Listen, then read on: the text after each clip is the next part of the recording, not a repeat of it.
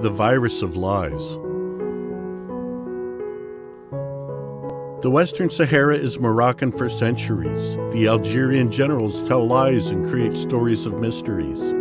The generals have been giving bribes to tell their falsehoods, but Morocco is honest and always tries to do good.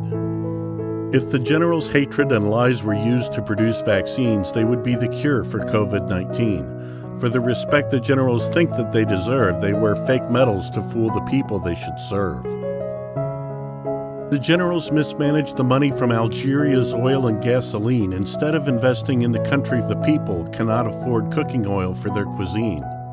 The generals went to Arha and took Moroccan people's land. They have no shame. They should be banished to the sand.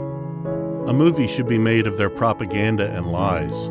Maybe then the world could see what is true with their own eyes. Our king wishes all countries to live in peace. The generals only want to keep countries apart. This must cease.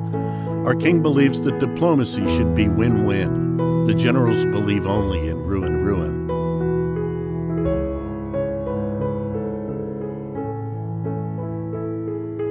The people in the Tindouf camps live their lives in poverty until the day they die.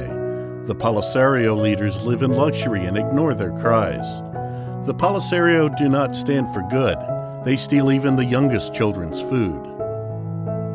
The Polisario leader Brahim Ghali is accused of raping women.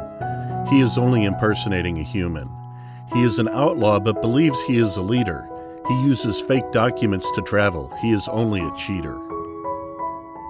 There is innocent blood darkening the dirt and rock, but the Sahrawi know that Allah will help his flock.